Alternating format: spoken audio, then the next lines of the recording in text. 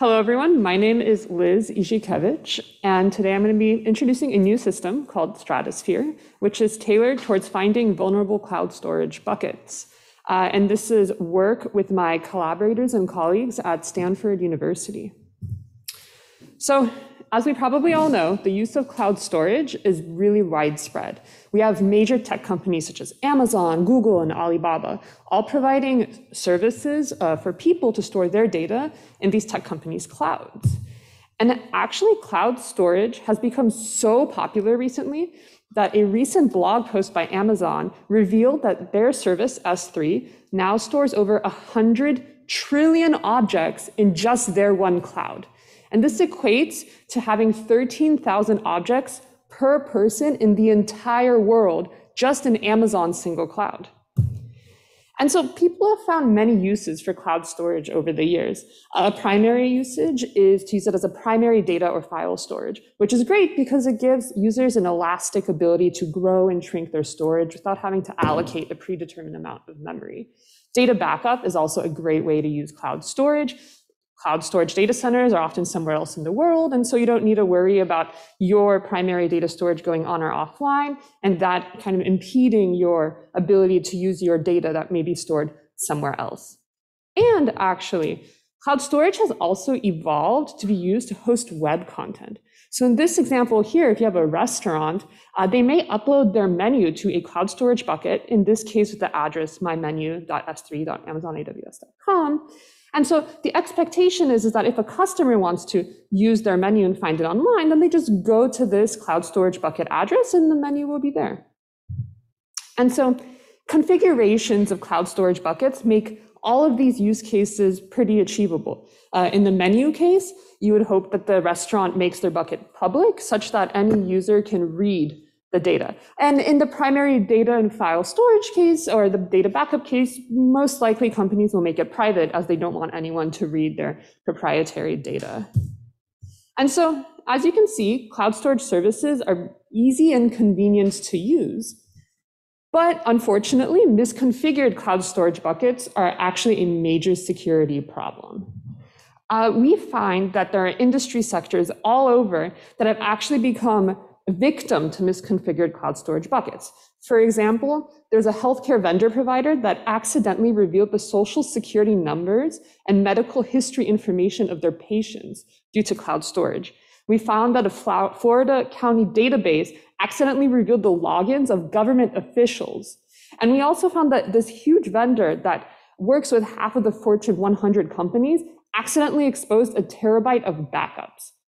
And the thing that all of this has in common is that the private buckets should have been private and they were misconfigured to be public. And beyond even revealing private data, we find that cloud storage buckets have also introduced web vulnerabilities and vulnerabilities in JavaScript. And this has affected nearly everyone. Nearly 80% of companies have experienced a cloud data breach of some form. So, one thing is clear with all of the state of the world is that researchers are struggling to improve the security posture of cloud storage buckets in the wild. And the reason for this, as we will show in this work, is because researchers are actually struggling to see into the cloud storage ecosystem. And without actually seeing into the ecosystem, it's not possible to understand the ecosystem and therefore improve its security.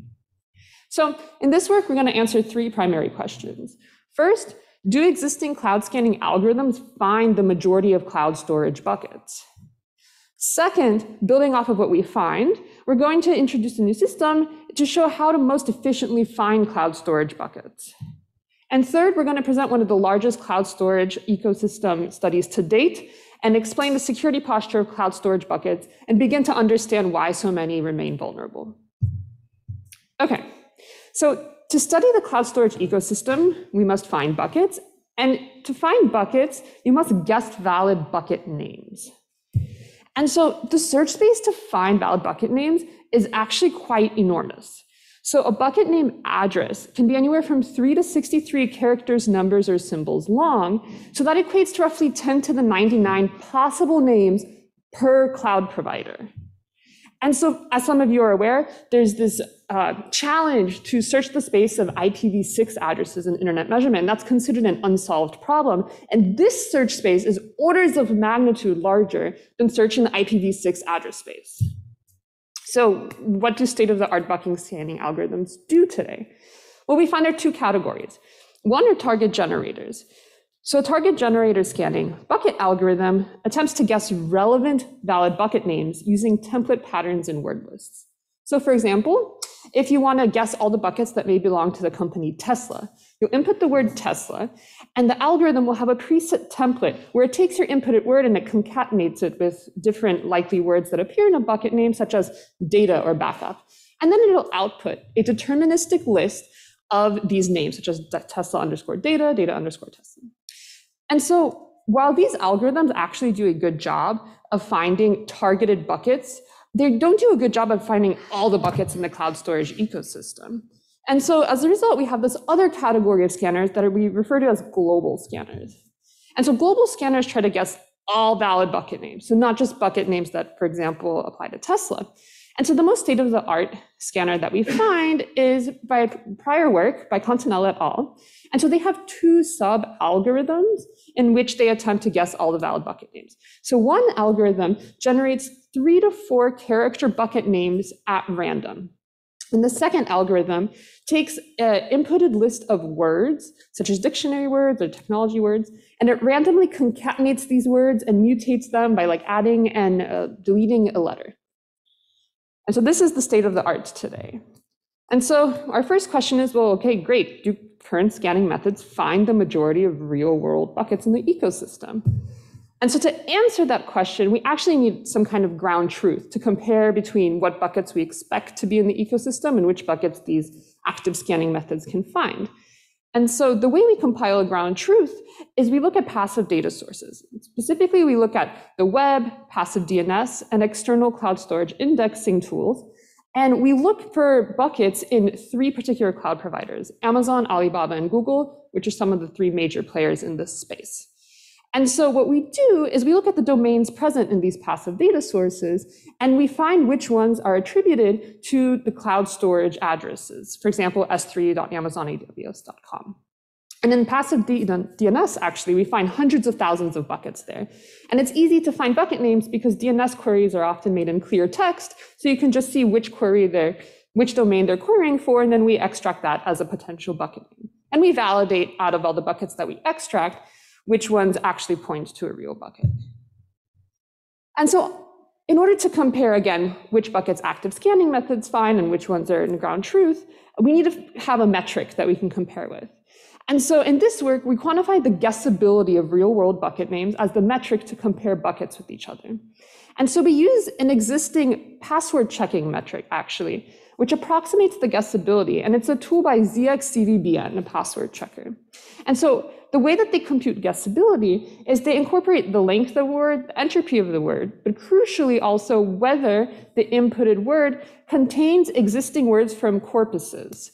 And so, for example, if you look at the name YouTube-bucket, it may seem high in entropy and quite long, but in reality, intuitively, it seems easy to guess, right? Because it's just YouTube-bucket. And so this metric actually can tokenize the input word and match which parts of the word appear as domains or as dictionary words, and which parts of the word seem random. And then from there, it compiles one particular quantitative guessability metric.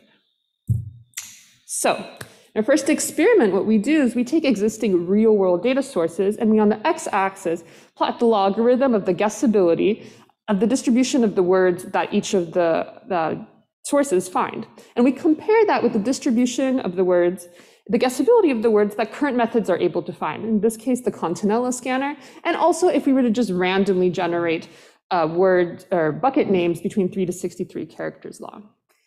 And we can immediately see that current scanning methods do not find the complexity of real-world buckets. So the buckets that we find in our ground truth data sources are orders of magnitude more complex in guessability than the buckets that active scanning methods are searching for today. And the implication of this, actually, we find, is that current scanners are less likely to find vulnerable buckets as a result. So we detail the methodology in our paper of how we define what something is vulnerable, but broadly, we define something as vulnerable if it has publicly accessible sensitive content or a configuration that allows anyone in this room or anywhere in the world to write, delete the bucket, or publicly modify the setting of the bucket such that anyone could write or delete to the bucket. And so we again plot the distribution of the guessability of the names found, buckets that we identify as vulnerable, and compare it to the distribution of the names found by the Continella scanner. And we see that, again, vulnerable buckets are actually more likely to have more complex names than the buckets that active scanning methods are able to find. Okay, great. So clearly active scanning methods aren't that great, but how do we actually efficiently find real-world buckets? And to answer that question, we need to ask, well, how are cloud storage buckets named in the real world? Is it even possible to find these complex buckets, or are they just complete random alphanumeric strings and in reality are impossible? So we find that 28% of all bucket names actually do appear completely random. So we use the ZXCVBN metric that we introduced before, which is able to extract from a string the random components and components of the word that seem to belong to a dictionary or corpus. And we find that ZXCVBN for 28% of bucket names finds that the entire string contains no instance of any corpus word, technology word, or domain. And we also find that these random bucket names are actually quite long. So they're not your 3 to 4 character small bucket strings. It's actually length 18 and 25. And so as a result, these bucket names are probably not that easily guessable. But we do find that the rest of the cloud buckets actually share a common name structure that makes them predictable. So we find that the most common structure across 12% of buckets is some random alphanumeric symbolic combination concatenated with a word found in one of our corpuses. So for example, 3.8% of these buckets are something random concatenated with the word test. And so overall, we find that the top 5 naming patterns account for 60% of the buckets we have in our ground truth sources. And 60% of the bucket names contain at least one dictionary word. So doing this analysis with bucket naming structure, our group comes up with this insight that actually the structures of bucket names seem quite similar to passwords. They're both human generated. They're both language-based. They both often contain random and non-random components. And coincidentally, they're actually both used to access or protect one's data. And so we discovered that language models from prior work used to predict passwords can actually predict real-world bucket names that are higher in complexity to guess. So concretely, we take 3 password language models that have been used to predict passwords, and we apply them to predict bucket names. First, we use the probabilistic context-free grammar, and was used to guess commonly used password in prior work. And what this model does is it uses existing patterns of tokens, so parts of a name, to predict new combination of tokens with similar patterns. We also use the n-grams Markov model, which uses the preceding n tokens, so the location of these tokens, to predict the next n tokens. And we also use a more sophisticated model of the 3, and it's a recurrent neural net. Particularly, we use the long short-term memory model. And this neural net is actually able to find hidden patterns within a string to predict new similar sequences of elements and new strings, which we will use to predict bucket names. And so in all 3 cases, this is existing work that has used these to predict passwords successfully. And so with these 3 language models, we introduce a new system for finding real-world buckets named Stratosphere, which you can use to look down into the clouds. So Stratosphere is a pipeline that is composed of 3 primary steps. The first step is extraction. So what it does is it takes these ground truth data sources, passive DNS, web, and it finds automatically all of these bucket names or names that seem to appear to be a part of a bucket. Next, it validates these bucket names to actually check that indeed this DNS query is actually pointing to a real bucket name. And then what it does is it takes these valid bucket names and it puts them into these models, and it starts training the model with the valid bucket names. Then the models output some candidate bucket names. Stratosphere revalidates that these new bucket names are actually real buckets, then uses them to train the models again and continues this cycle infinitely, therefore finding new buckets. And so the first insight we find with Stratosphere is that language models actually do continuously find new buckets. So here we're showing the 5 variations of the language models that I've described. And we find that each of them, we run them for 1.5 months. And we ask them to predict 10,000 new bucket names at every iteration step. And we find that over the 1.5 months, the buckets are continuously finding roughly 2% of the bucket names that they predict. They're actually correct, and they point to real buckets. And we find that actually out of all the models, the recurrent neural net, so the LSTM model, learns over time, and its hit rate gets better slightly, and it continuously finds and predicts new buckets. And they do much better at their hit rate than the prior state-of-the-art Continella. Thankfully, Stratosphere finds more complex and real-world buckets. So again, if we look at all of the language models that Stratosphere uses, we find that the token PCFG model actually finds the names with the hardest guessabilities, and finds names orders of magnitude more complex than the state-of-the-art Continella global scanner. Now, we also see in this figure that, well, passive DNS sources, and they still seem to have more complex names than even Stratosphere is able to find. And we find that actually Stratosphere approaches the theoretical limit of guessability. And so the way we find that is we use the same ZXDVBN metric from before, which can identify the random components within a bucket name. And we remove anything that's identified as random from the bucket name, and we recompute the guessability of the buckets. And we find that as the guessability becomes more complex on the x-axis, our models find roughly the same number of buckets as these passive data sources do. And this is in contrast with the prior work, such as Continella, in which the number of buckets that they find drastically decreases as the complexity gets tougher. And so, okay, so you might think, okay, well, passive data sources are still finding more complex buckets, so why would we even use active scanning methods in the first place? And the answer is because active scanning methods find drastically more buckets than passive data sources. So though we find hundreds of thousands of buckets in, for example, these passive DNS sources, the collection time for that source we find is roughly 6 to 10 years long. And that equates to roughly discovering, for example, in Farsight, the primary passive DNS source, to discovering roughly 300 new buckets per day. Whereas if you take all of the active scanners, they're finding roughly thousands of buckets per day that are valid. Okay, so now that we've found more buckets in their stratosphere, we start investigating the security posture of all the 2.1 million buckets that we find in this work. And so first, we find that roughly 18% of Amazon buckets that allow us to read their configuration are misconfigured.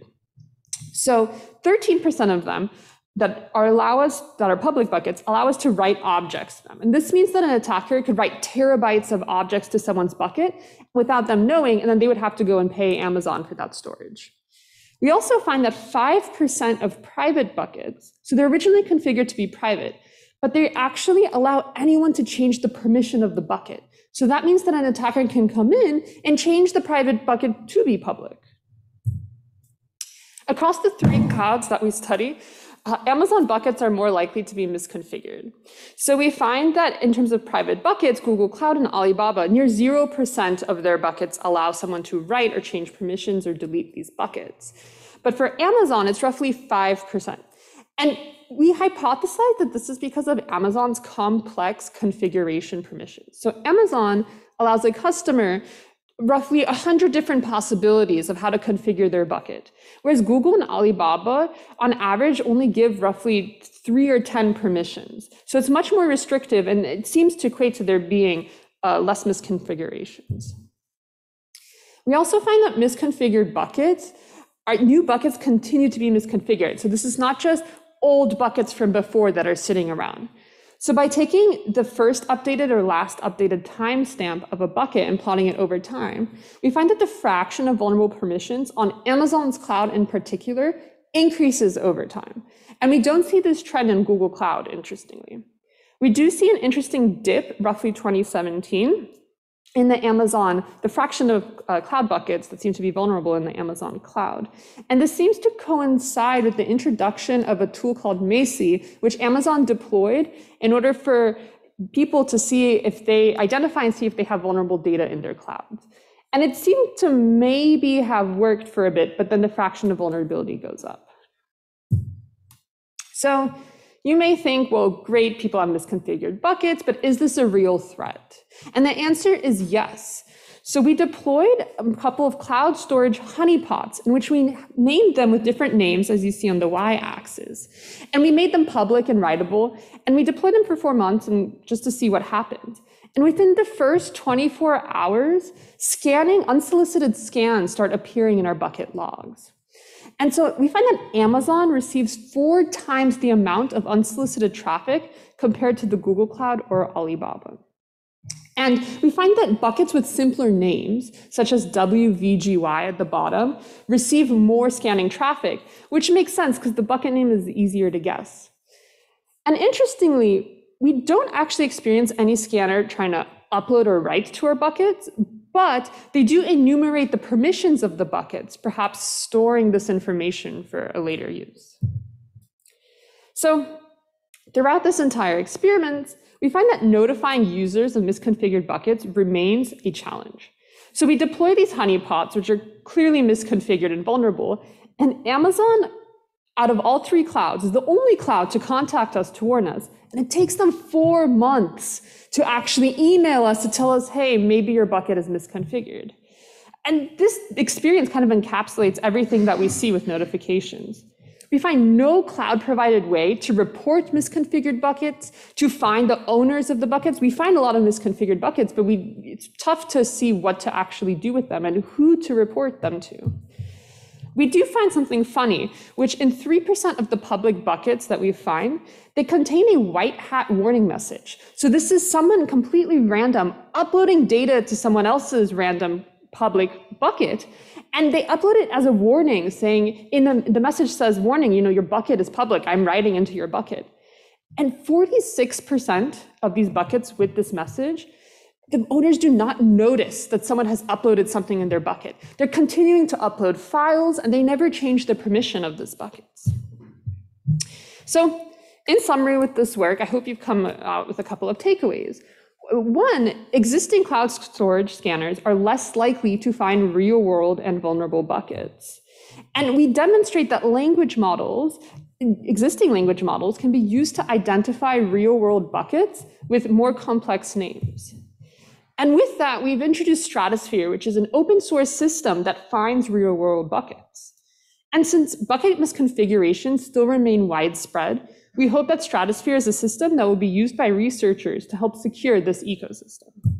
If you have any questions, please feel free to email me or ask me now. Thank you.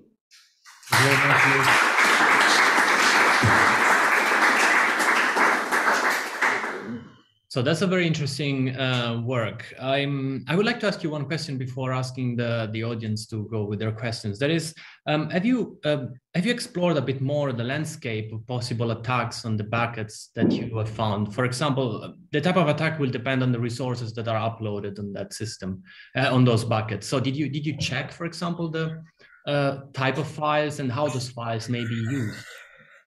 Yeah, so we focused on the configuration of buckets primarily in this work. Hello. And we do know of their malicious files being uploaded, and a new phenomenon now has actually been people encrypting the contents of public buckets and then ransoming them off and demanding Bitcoin.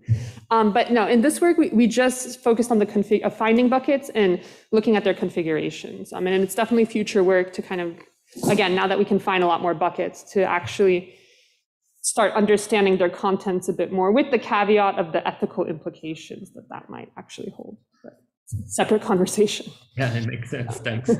So is there any question from the audience, both in person and remote? Otherwise, I will go with another question. Okay, we have a question here. Yes, great. Thank you. It was a very nice presentation. So what do we do about it? So at the moment, right? This is a very big problem, right? We see that it's a big problem. What can we do about it now? So how do we find those people, or who owns them? Right. So there's kind of 2 communities that we're trying to target here. One is if you're the user of a bucket, please make it private, right? That's the simplest thing that we can do. Now, as security researchers, I think we do need to understand the space more. And we need to have a bigger conversation with cloud providing companies. I think they're the best tools here. They can see which buckets are public. They really need to step up their game in working with us to help secure this. And so I think that's the the problem is maybe they're not interested, right? So that's the problem. It seems like the users do not know how to use the configuration, and it seems like actually they don't care. Yeah. No. So maybe we have to just make a lot of news, not just in RAID and. Definitely. Right? At some point they do care when they get bad publicity, right? But they just haven't received enough bad publicity yet. But yeah, I agree that I think it's hopefully at some point they're going to step up, because at the end of the day, cloud providers generally are the best people to take care of their own problems. But yeah, it's going to take a push from the security community to then convince them to help step up. And if that's more work in this space or whatever, that remains to be seen. But, yeah. If I may, I have another question while looking for guests. So in Sebastian, you showed the number of buckets you found divided by provider. I was wondering if those numbers were absolute. It results that the AWS has the largest fraction of misconfigured packets. So I was wondering if this is because of the result of AWS being maybe the leader in the market, if we can say that, or whether the numbers that you show were normalized by market share. So, I mean, they're normalized by the amount of buckets that we found. And so it's the fraction of the buckets that we found that Amazon seems to have more vulnerabilities. So now there exists a bias in that maybe Alibaba and Google Cloud buckets are just so much harder to find than Amazon buckets. And therefore, they're more vulnerable and we didn't find them. So that bias may exist, but it's normalized. It's the fraction of buckets that we found, but we didn't, Amazon is the #1 in terms of market share. So that could impact it. Question. I see Mark has a question. So 2 quick questions. So the Alibaba, your bucket name generator, was he tailored to take Chinese language into account, or was it English based? So it's whatever buckets appeared in our ground truth, that is what we use to find buckets across all 3 clouds. We experimented with tailoring the models towards finding only vulnerable buckets and only buckets in particular cloud providers. So it's not explicitly filtering for Chinese, but we did kind of filter our input data set to see if the models could start getting better at guessing a particular target set. And we found that actually they do worse with the smaller input set. So they found in general more buckets on Alibaba when you train them across all 3 cloud providers. They find more vulnerable buckets when you train them on both vulnerable and not vulnerable buckets. So we didn't explicitly filter for Chinese, but I think this result of kind of shrinking the input training data set to see if it finds more of a particular target set, that fell through for us. And for the scanners that you have observed, have you checked if you make the assumption there are attackers looking for that, but it can also be good people like you, researchers, looking for that. So have you done some analysis of the source IPs or stuff like that? We did an analysis of the source IP, and we have, I believe, a figure or a paragraph in the paper that goes into that. And obviously we don't know who they are. We don't say that they are attackers. But what I do remember is an interesting finding was that the top countries that scan public buckets are quite different than the top countries that scan IPv4 addresses. So it's different countries, source IPs originating from different countries targeting this space in the IP address space. Okay. Thank you very much for questions and the answer. Let's thank once more our speaker. And